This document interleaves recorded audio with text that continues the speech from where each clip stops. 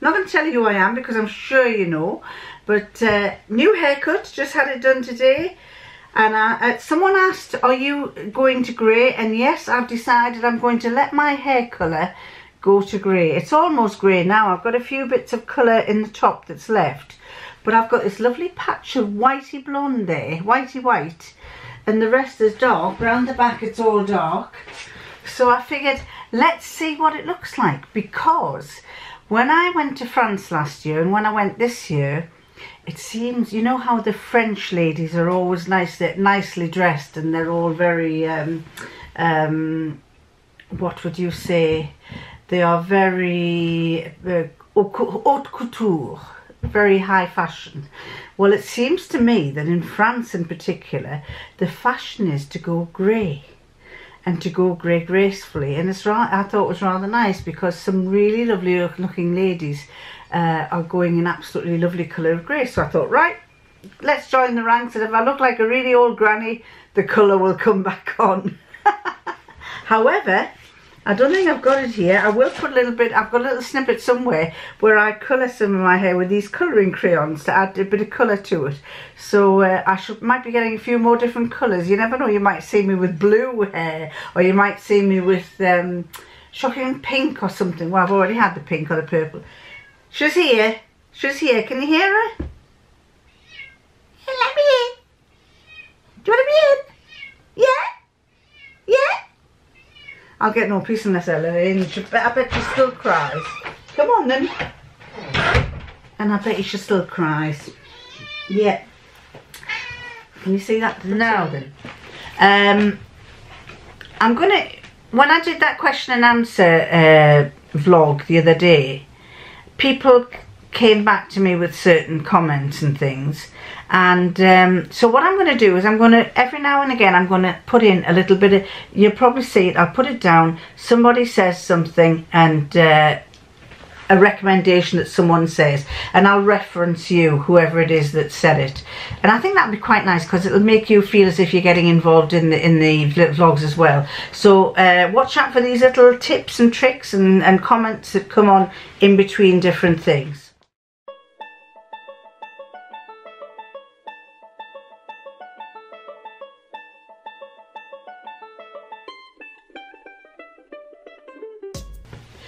Someone was saying what kind of shape flatters a big bust.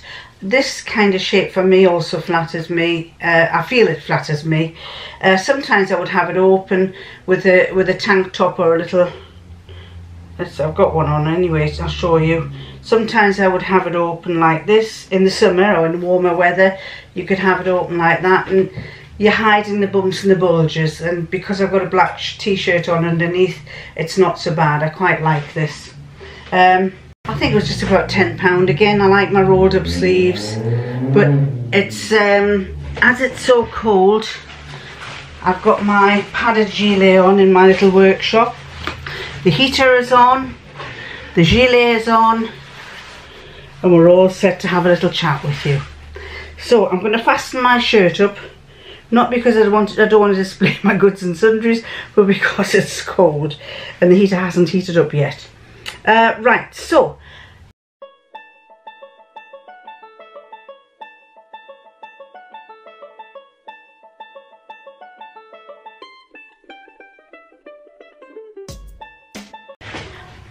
this is my new workshop, still not completely finished, still got a way to go, but when I do get it all finished, I'll let you have a look at it. I'll take you on a little quick tour of it once it's tidied up as well. But I was trying to think of a name that I should call my room. So I've decided to call my little room, my little building, the Fortress of Solitude, which is a place of solace for Superman in the DC comics. But it's also very, very handy because I come here for peace and quiet. Not that I've got anybody to get peace and quiet from, because the other half is in his room having peace and quiet, probably playing his guitar rather loudly, but I like listening to it. But sometimes one of my little supermen, the grandchildren, come in here, so he could call it a Fortress of Solace as well. So this is good, Fortress of Solitude as well. So this is going to be what it's called, and I'll show you when I'm going to make my own sign, and I'll let you see it when I finally get it made.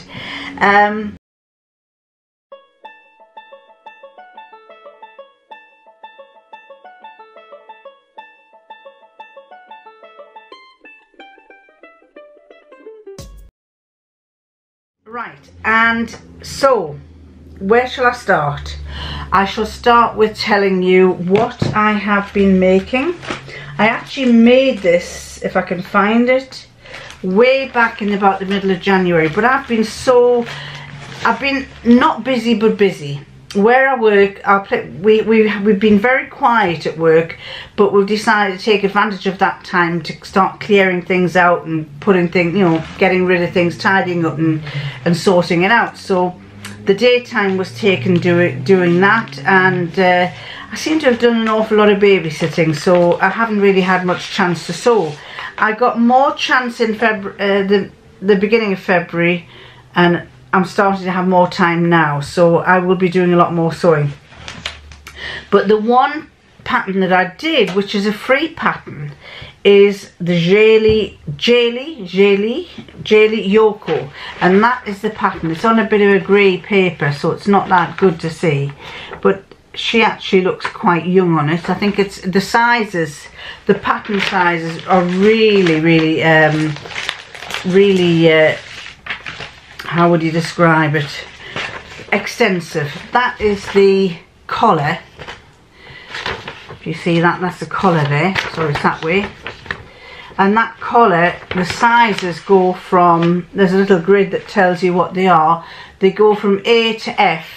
The PDF, you've got to print it off, and I actually like printing these off.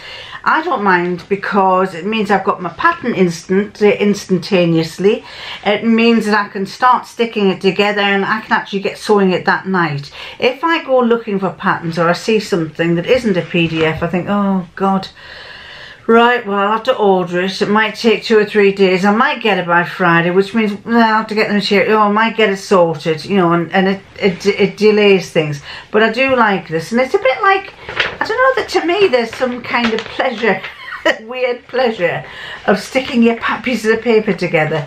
And of course, we've got about 5 printers, so we'll never run out of ink, which doesn't, I mean, that's a bit unfair on you lot if you haven't got one, but it is, I do like doing it this way. But this Jalie pattern covers a lot of sizes, and the sizes run from the smallest size, which is an F, has a chest 45 centimeters.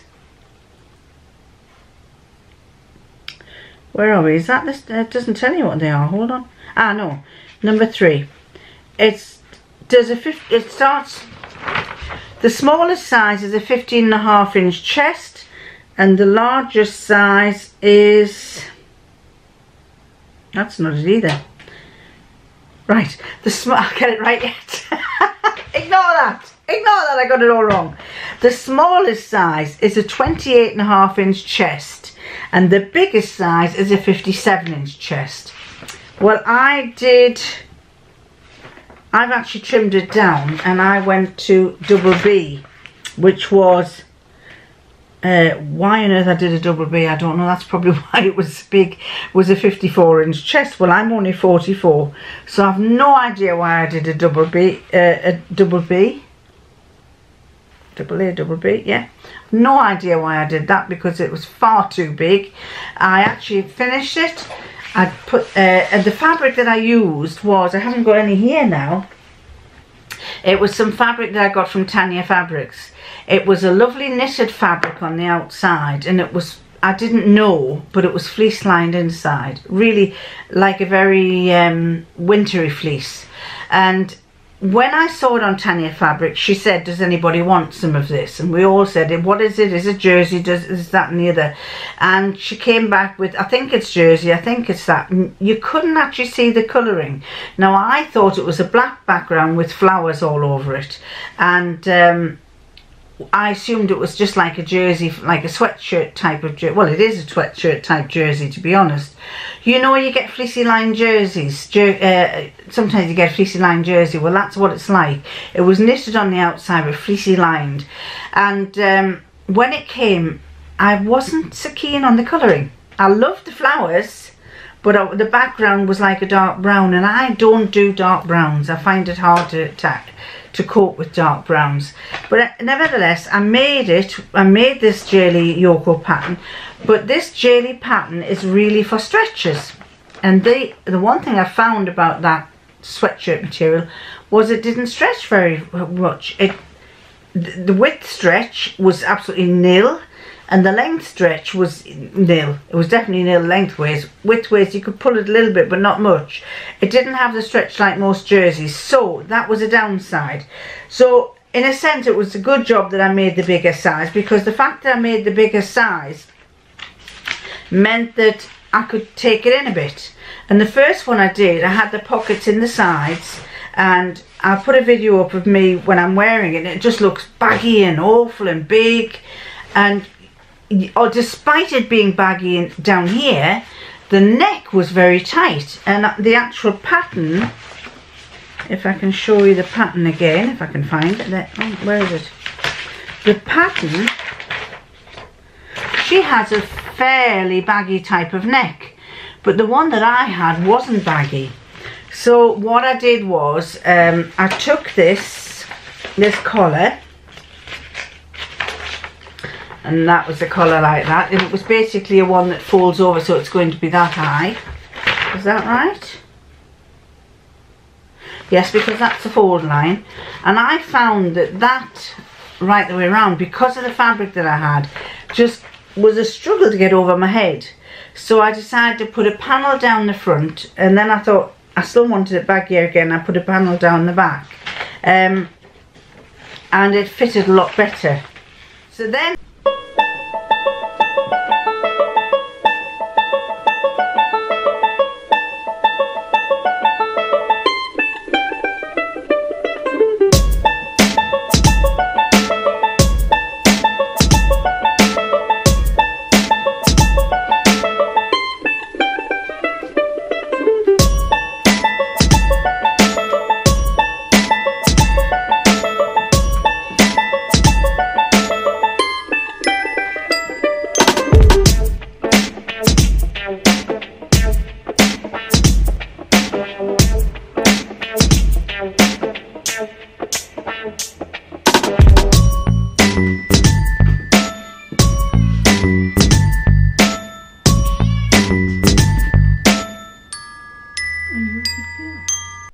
this is the finished top. It was some fabric that I got from Tanya Fabric, and on the picture that she showed I thought was lovely. I thought the background was black, but it's actually like a dark brown. I also have a little cat again. Little cat who spends all her time meowing at me, don't you? Are you going to be quiet while I'm filming, eh? Anyway, when it came, I had asked her, I said I wanted 2 meters, I think it was, I ordered. When it came, I liked it, but it's actually almost like it's knitted on the outside. It's not, although it's knitted, it's not stretch at all. It has very little stretch about it. See if I can show you. It's not going to be easy with one hand, but let me just, if I put my elbow on here and pull. Right, let me put. It has got a little bit of widthway stretch. If I pull there, it's got a little bit of widthway stretch, but the downward stretch there's virtually none. And the other thing, it's going to have to be a winter one because it is fleecy lined. This is the fleecy lined bit. See the fleece? Fleecy lined. So that kind of made me think, oh, it's not something I would have bought. It's lovely. I do like it. It's probably, to me, it's probably a bit too much all one pattern, but I suppose I shouldn't complain. It didn't have a pocket, so I put pockets in the side seam. Then the sleeves are offset. Now I don't have a cover stitch machine, so I just did basically two lines of straight stitch, not totally straight in places, but 2 lines of straight stitch there on the cuffs and on the hem. And round the top, when I cut the collar, I didn't feel that it was big enough. It was very, very tight. So I've actually had to put a piece in there, going up there, and I've had to do the same on the back as well, because it just felt that little bit too too big, too tight rather. So that, having tried it and found it was really big here, I then decided, oh, I'm not, you know, I thought, I can't wear this. It just wasn't doing anything for me. So I then took it in. But because I took it in, these pockets had to be removed. And then I thought, oh, I don't want to start doing the pockets again. But by the time I jiggled and piggled and wiggled and everything with it, I decided, oh no, this isn't going to work. And I was running out of fabric. So I figured, right, pockets on the outside. So I put the pockets on the outside, and because it was a fleece fabric, I actually zigzagged. I did like a pocket shape around there, and then I zigzagged round. I'll show you a picture of what I've done. I zigzagged round, and it turned out really well. So this is the Yoko top that I've made. What I did was I cut down there, down the side. I gave myself a little vent, and I had pockets that slipped inside, and obviously I didn't have enough fabric to redo them.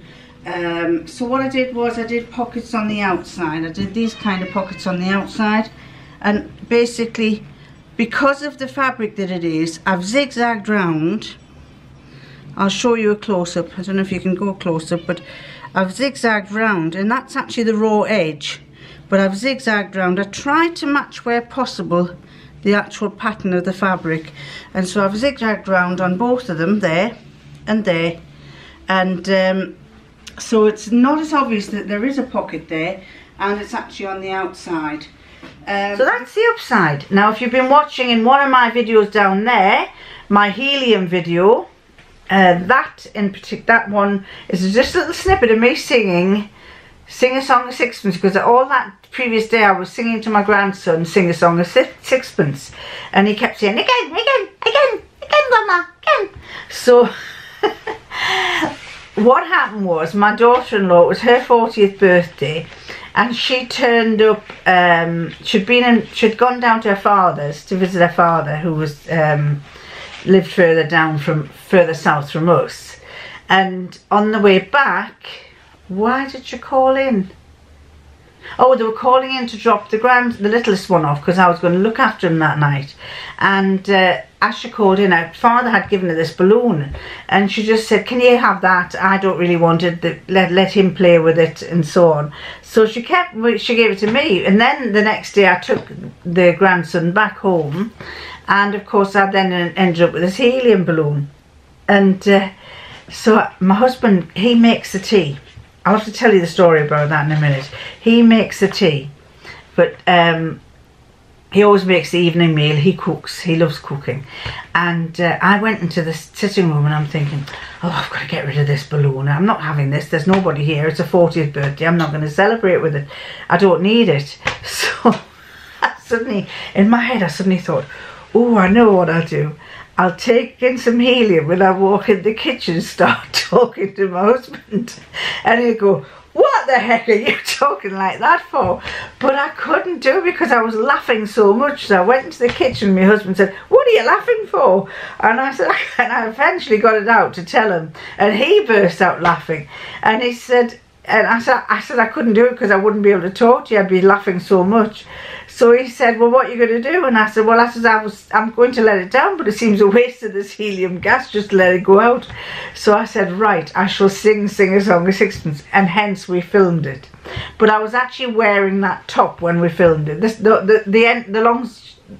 The long story short was that I did that, and it's in the video down there if you want to watch it. Anyway, this Yoko pattern it is. The good points. It's free. It covers 28 sizes, so it surely must fit most of us. I think it'll fit better for me if I used a better stretchy jersey. I will do it again because I do like it. I don't think there's no pockets in the actual pattern. That's all the pattern is. Just there. I don't know if you can see the line drawing.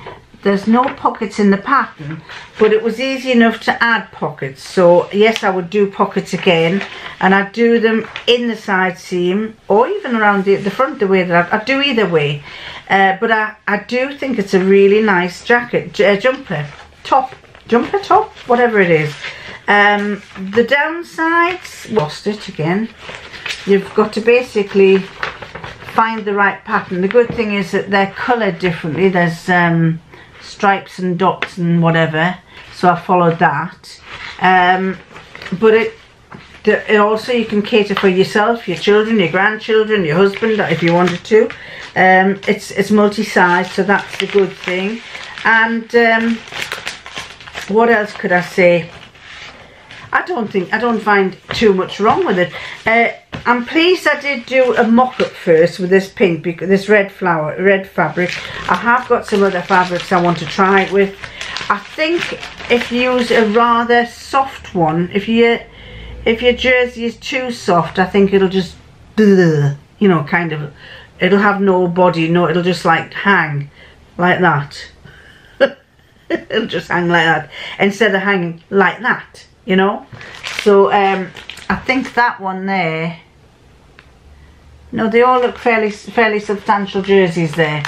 So yes, I will be doing that one again. I did like it, and I think if it's got a bit more stretch, then the stretch might make the neck better. If the fabric has a bit more stretch, it might make the neck better. What do I want to say here? I've just noticed these. Same lenses, different legs. I decided I didn't like the previous legs, so I've transferred them onto the legs of my old pink glasses. So there you go. That's another third style for my glasses. I always buy frameless ones so I can save the legs, you see, ladies, because often it's the lens that goes off first and the legs are still intact. And I've got little tools and things, so I keep swapping them over. I got these frameless glasses for my husband, and every time he had the grandkids, he would roll about on the floor with them, and on several occasions his glasses only lasted about, there must have been one only lasted about a week and a half, and I had to buy a new pair. Thankfully, as I've said to you before, I don't buy from the opticians where they would cost about £300 or £400. I buy them online from a company called, I've tried several, but I do like this one. It's called Zenny, and they are cheap. Those ones there cost me about £100. And I have gone and bought some cheaper. I've just bought my daughter a pair of reading glasses, and hers cost £20, and they were prescription ones. Don't have any issues with these glasses. I don't have any issues with the firm, so I highly recommend it. I'll put that link down below. I was telling you about my husband. Yes, my husband, right. When I first met my husband, I was cooking rice, and I was doing this rice, and I was doing it my way, the way I've always done it. And he looked over my shoulder and he went, "You don't do it like that." And I said, "I do it like that." And he said, "No, you don't do it like that." And I said, "Look, I'm doing rice, and I've always done it like this, and I'm doing like this. I'm not doing..." "No, you don't do rice like that." So I said, "Look, leave me alone." So anyway, he came back and he kept saying, no, you don't do rice like that." So then when I served it, I said, "Well, does it taste different?" He said, no, it's lovely, but you don't do rice like that." And I said, "Oh, for goodness sake." So he kept doing this. Every time I cooked something, he was over my shoulder saying, "Don't do it like that. You don't do it like..." "I wouldn't do it like that." And I'm going, "Oh, for goodness sake." So I backed off and I said, "Right, you can do the cooking from now on. I'll be the dishwasher." So so from that stage, he has always cooked, and he's a really good cook. He doesn't just stick to it's not the plain old cooking, it's sometimes the chef type cooking. He does really good stuff. But then I said I'd wash dishes, and then he said, "You need a dishwasher." And I said, "No, I don't need a dishwasher. I like washing dishes by hand." And he said, no, you need a dishwasher. "I've always had a dishwasher and they wash them beautifully." And I'm going, "Look, I like washing dishes by hand." So in the end we compromised and we bought a little small dishwasher, not a big thing, it's a half one, which is nice because it does because it's just the two of us now, it does probably about 2 or 3 days dishes in one go. But I don't use it. and it only gets used if we have visitors or if people come. So I still wash by hand, but I don't mind being a chief bottle washer and chief washer-upper, as long as he does the cooking. So whenever we come from work, I'll say, do you want some help? And he goes, no, no, no, you go and do your thing. So I go and do my thing. So isn't that lovely? Haven't I got a lovely husband? I'm not giving him away to anybody. Otherwise I think I'll be eating crisps and biscuits all the time. Anyway, what else was I going to say? Yes, I will be making this again. I'm sure I will. I'm very impressed by the pattern, because it was free. You see, I've just noticed that that's where, not looking, it says for 40% stretch knits, and I think that one that I did was probably only about 10%. So that's why it didn't stretch. But yes, it's a good one. I think that is it for this one. But I'm going to wear the same clothes. I'm going to have the same hairstyle. Enjoy it while you can, ladies, because when you get your hair done, it's lovely, isn't it? At least I like it. But wait until tomorrow when I've been asleep and it's all over the place. It might be a completely different kettle of fish. So till the next vlog. Bye.